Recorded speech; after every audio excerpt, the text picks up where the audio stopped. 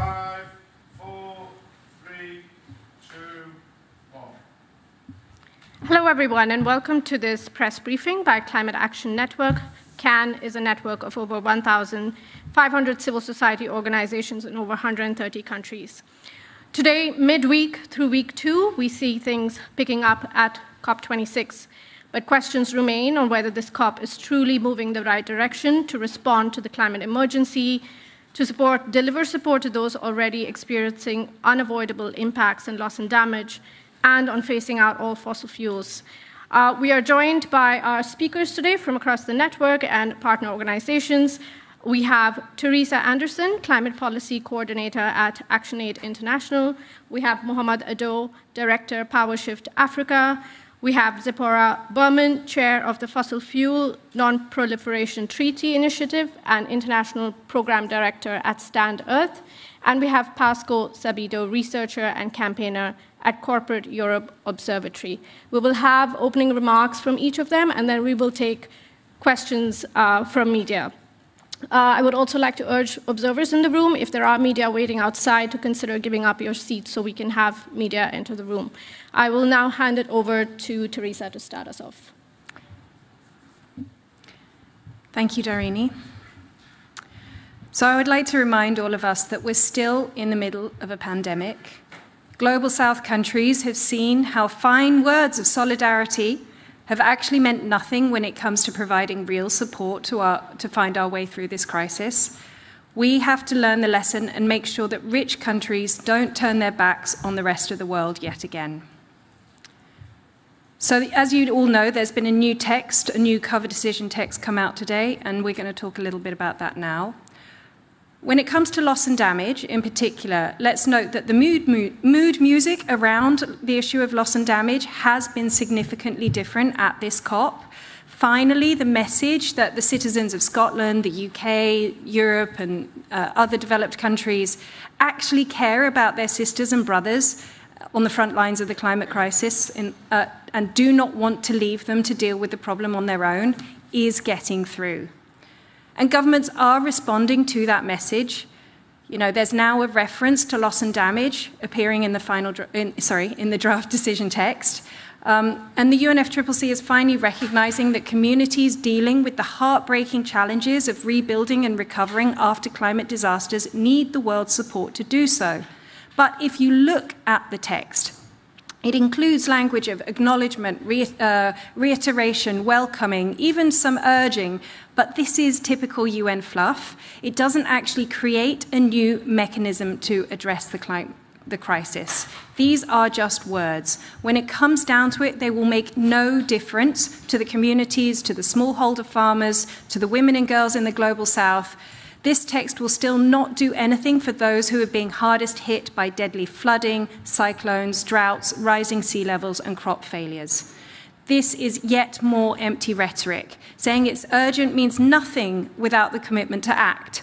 And if COP26 doesn't match its recognition of urgency with real action to address it and to meet the needs of the people on the front lines of the crisis, then it will be an empty vessel.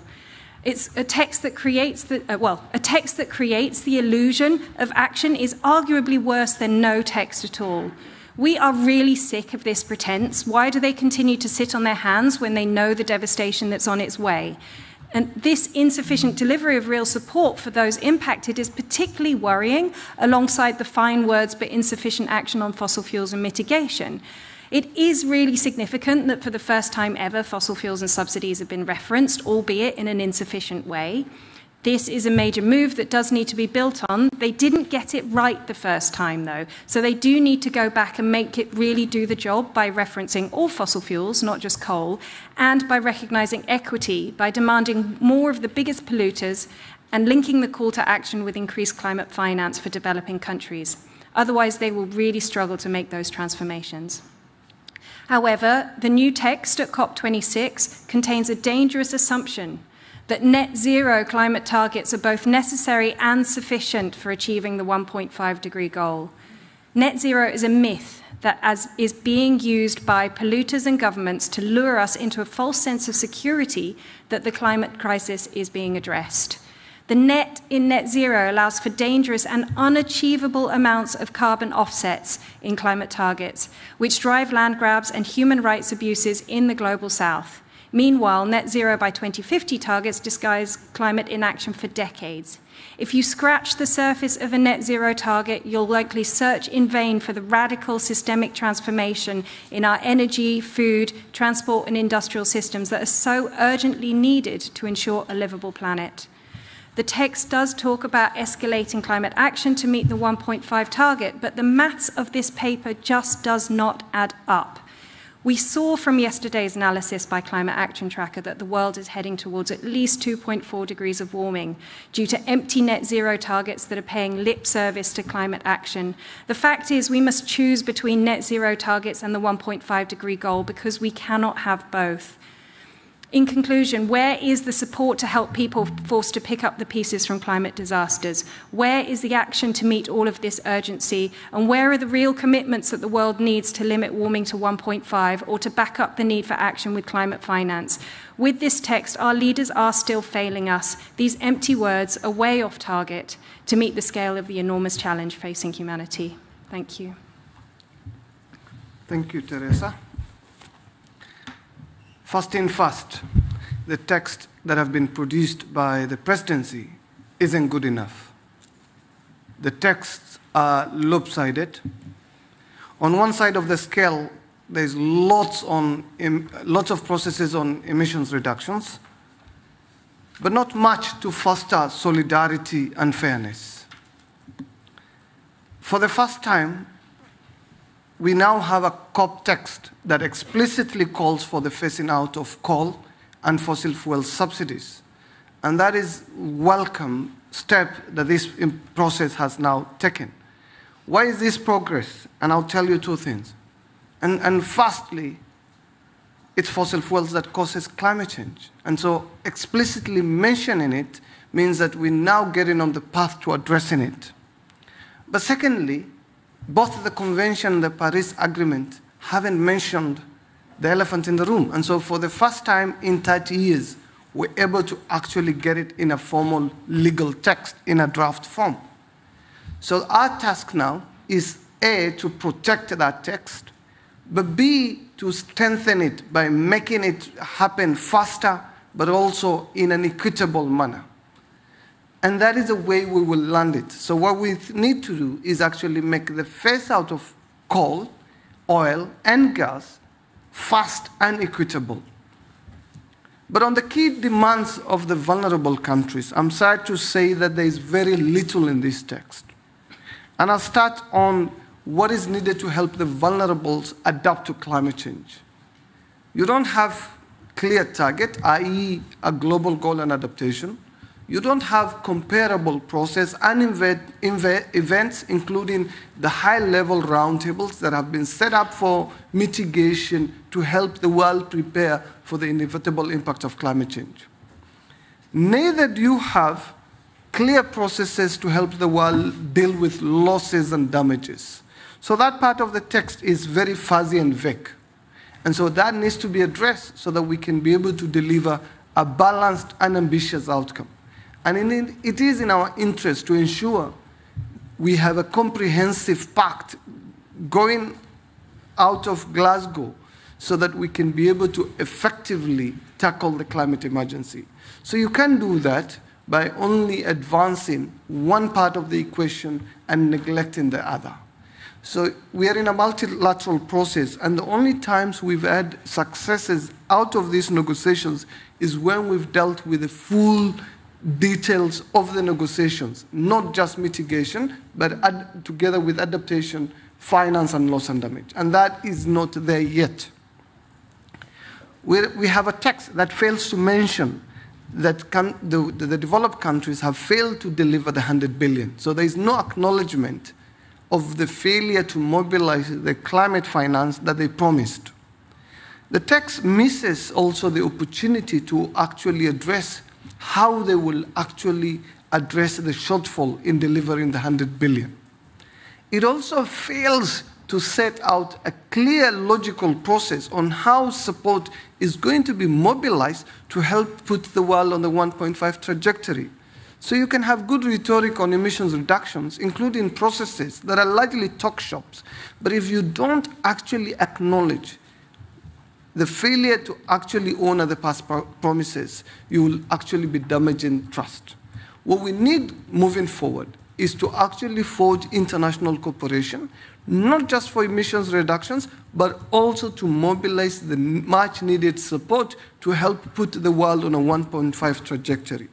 But we know we will fail, and we will still have to deal with inevitable impacts, which is why it's important for this process to actually put forward a clear work program that will include invitations to going out to the parties to define a global goal on adaptation, but more importantly on how we will mobilize the resources that will help the world deal with adaptation, but also loss and damage. So we can't have texts that are silent on support. We can't have texts that are silent on adaptation. We can't have texts that are silent on the support for loss and damage. And I think what we need to do now is actually help make the text balanced and then strengthen the emissions reductions commitments that are contained there, but to help deliver them, lift up the support that the vulnerable countries require to help them deliver on the emissions cuts that have been included in the text. Thank you, Mohamed.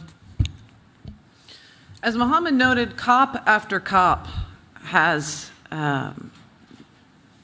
seen fossil fuels, in COP after COP we have seen fossil fuels invisible. Yet we know that 86% of the emissions trapped in our atmosphere come from 3 products: oil, gas, and coal.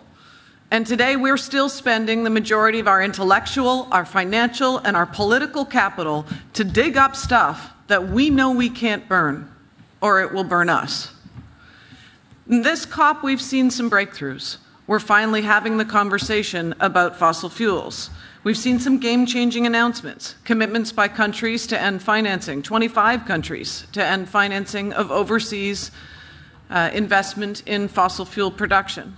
But what are these countries doing at home? We've seen some statements, as Mohamed noted, in the text, but only about coal. It's time. Many of us have said many F words at COP.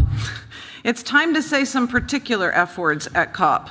Fossil fuels, phasing them out, fast, fair, and forever. We've now come to a breaking point in the implementation of the Paris Agreement. We cannot meet the goals of the Paris Agreement unless we address the expansion of oil, gas, and coal. The science is very clear. The UN Production Gap Report notes that we are on track to produce 110% more oil, gas, and coal in the next decade than we could ever burn in a 1.5-degree scenario. So it's past time to move from rhetoric to substantial policy and commitments to stop funding, to stop subsidizing, to stop approving the expansion of fossil fuels. So in specific, in the public finance commitment last week, over 25 countries to end their international finance of oil and gas, including some surprise joiners like Canada and the United States. This is very welcome. However, that only focused on ending these countries' international finance and not their domestic financing of fossil fuels. In effect, we're seeing countries saying that they're going to stop giving other countries money to produce coal, oil, and gas, but they're not going to stop funding their own production of them. So there is still significant progress to be made. The acid test of COP's success. Will progress be reflected in or undermined by the final agreement? As we turn to week 2, the question is how the commitments made in week 1 will be reflected in the decision text that describes to the world what governments achieved at Glasgow. This year, we are seeing countries proactively asking for energy transition and fossil fuel phase-out to be included in the cover text. And unfortunately, in the first draft version of that text, the non-paper that the UK presidency released over the weekend, it missed this request by failing to include any language of it. That's no surprise, given that the UK presidency has approved the Cambo oil field during their presidency. More oil when the IPCC science, the UNEP production gap report, shows that this is completely inconsistent with meeting our 1.5-degree goals.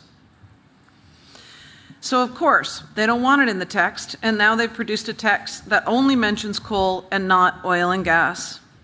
We also did see the first ever reference to subsidies that must be defended in the coming days. The IMF report last month reports that our countries around the world subsidize the oil, gas, and coal industry $11 million a minute. The transition will not be easy, but we know that wealthy countries must act first.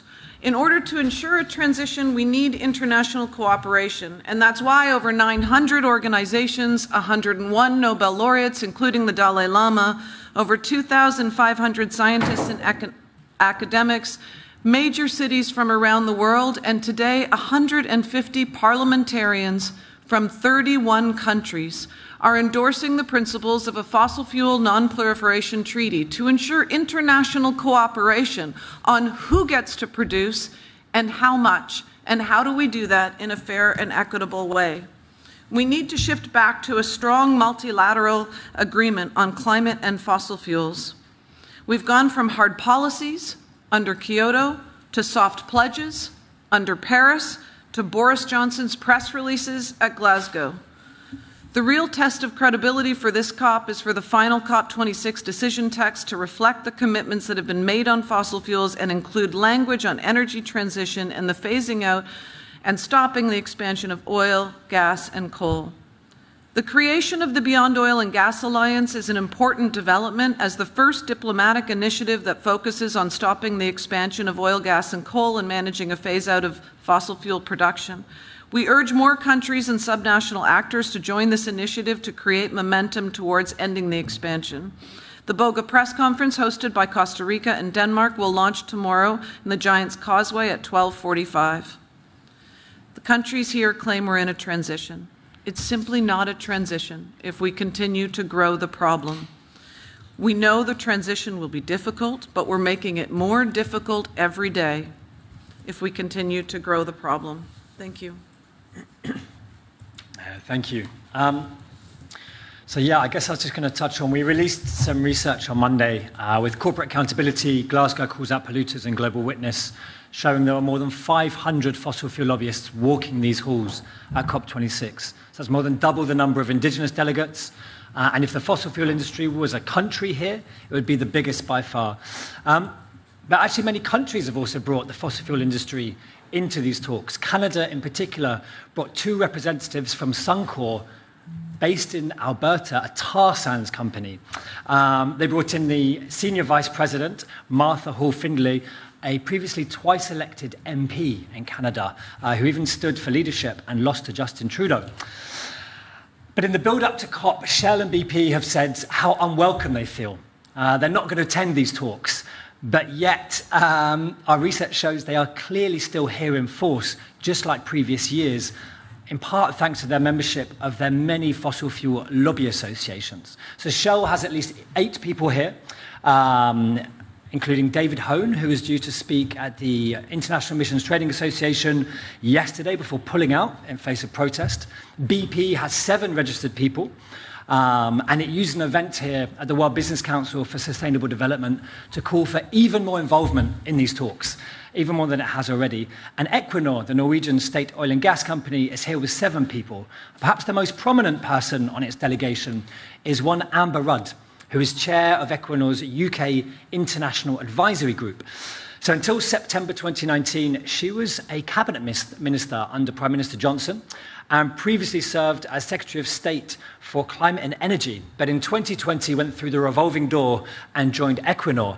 So Equinor claims that its International Advisory Group members do not represent the company, yet Rudd has been publicly speaking on behalf of Equinor in the build-up to COP and is here registered under its name as part of the Global Wind Energy Council.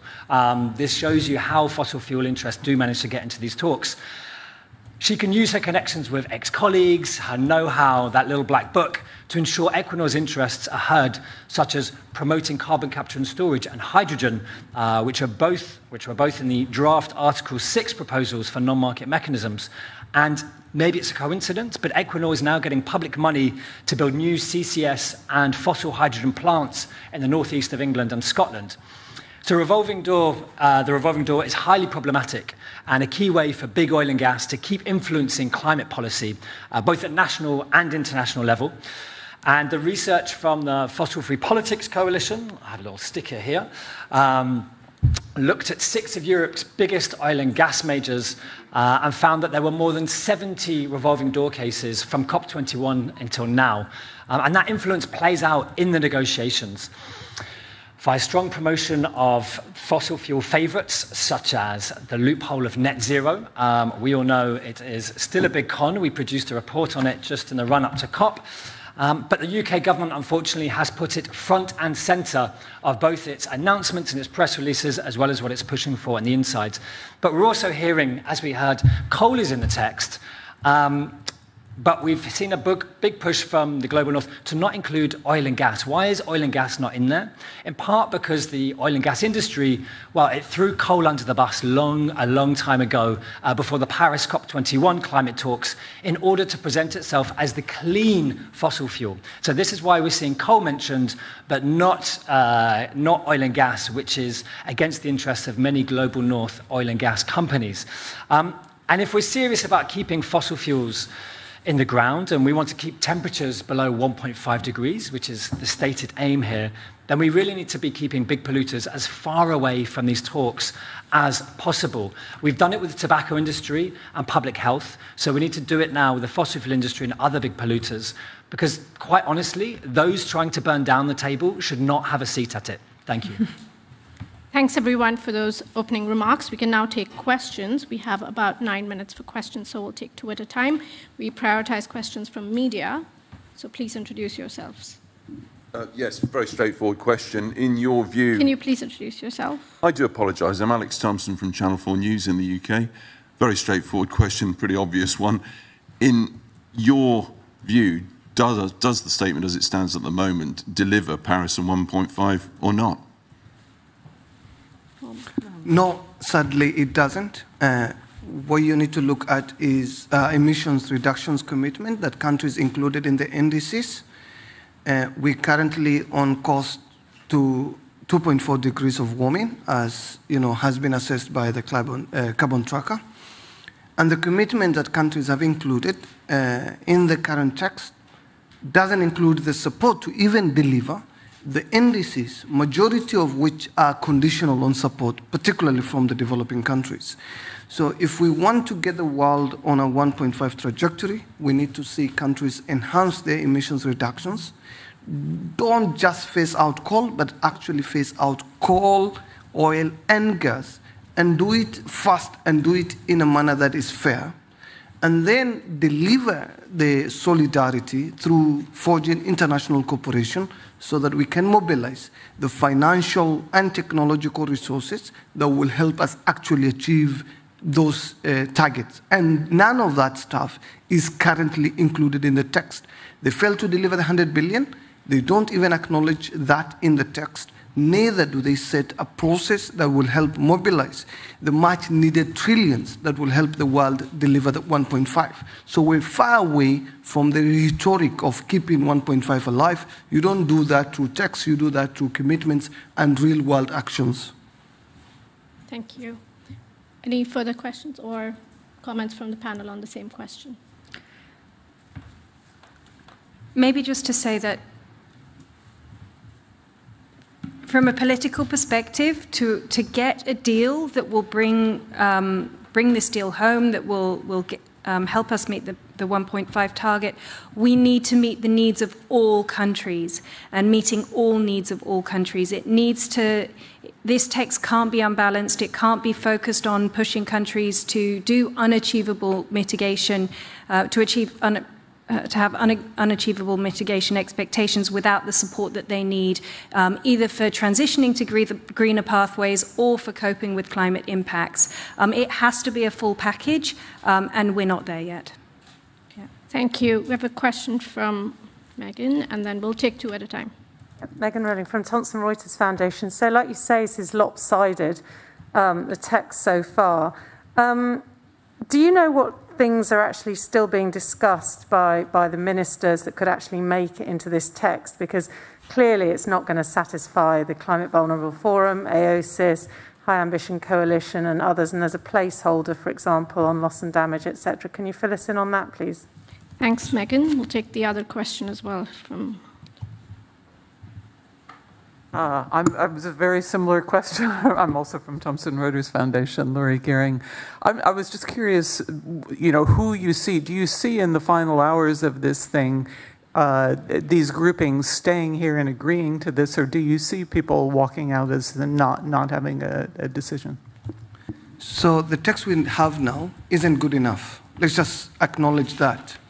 To help make it good, what we need to see a real movement, particularly from the UK, the EU, and the US on climate finance. That includes them doubling their share of adaptation finance, setting out a clear process, including a target for loss and damage finance and how that is going to be delivered. And then thirdly, honoring the 100 billion that they promised the world in 2009. If they acknowledged the shortfall in delivering the 100 billion, included a clear commitment on how they will make the shortfall, so that between now and when the long-term climate finance is agreed, the cumulative total of climate finance is going to be the 100 billion per year all the way to 2024, so that we have the 500 billion honored. But that is far short of what developing countries require to be able to deliver their current Paris NDCs. And so agreeing a clear process that will help the world identify a quantitative climate finance target that is going to be a collective one that they will all work towards is going to actually go a long way in restoring confidence in this process. In the absence of that, it's hard to see how these texts can actually be agreed. There are some bits and some important hooks that needs to be protected. One such hook is the inclusion of the target to phase out coal. We've never had that in the 30 years of negotiations. We want that strengthened by including oil and gas. We want that strengthened by including the date by when they will do that and how they will support those developing countries whose economies are dependent on oil and gas and coal. Secondly, and I think importantly, is how we will collectively identify a global goal on adaptation. You have a placeholder now, and I assume you have a placeholder now because you have the ministerial consultations going on. So we want to see those consultations concluded so that we have balance in the text, so that we don't have a mitigation-centric text coming out of Glasgow, but you have good enough text that offers confidence, particularly to the climate vulnerables, on how they will be supported to deal with adaptation, how they will be supported to deal with loss and damage, and how we will collectively help shift the trillions that will allow us to deliver the actions that are needed to help achieve 1.5. So the text we have now doesn't deliver any of that. It starts the negotiations, and so the actual deal-making is only going to begin from now. Thanks, Mohamed. Tzeporah? Thank you. I want to make one comment to make something explicit, which I think is implicit. By refusing to include oil and gas in the text, our countries are essentially saying that they're leaving it up to the marketplace to decide how much gets to be produced. We already have enough oil, gas, and coal under production or construction on the planet to take us past 2 degrees. So the fact is that if we leave it, at this moment in history, we cannot allow the marketplace to decide the fate of humanity. It means an unmanaged decline versus a managed decline, and more people will suffer. If our governments are truly committed to a just transition, then they have to plan for that transition. If we plan for the transition, then workers and their families will be kept whole. Then we will make sure that we address equity and justice that is not being addressed by the marketplace on who gets to produce what and how much. That's why these words need to be in the text, and that's why our governments have to get serious about not just addressing emissions, but finally addressing the production of oil, gas, and coal, because we have to stop the expansion. The theory was that the marketplace would do that if demand goes down and the price goes up. It's not working. It's not working fast enough to keep us safe. Teresa. We've seen that rich countries mouth fair words in public, but behind the scenes they do the exact opposite. And there is real anger and frustration at this two-facedness. There are real efforts to trade away peanuts in order to get away with doing the bare minimum, even though we're in the middle of a crisis. So we can't let this veneer of action run the risk of placating the public, placating parties, because otherwise we will wake up in the weeks after COP, realizing that historic opportunity has been missed. Thank you, everyone. We are at the end of our time, so we have to close here, but our speakers are available for follow-up questions, and we will have another press briefing here tomorrow. Thanks, everyone.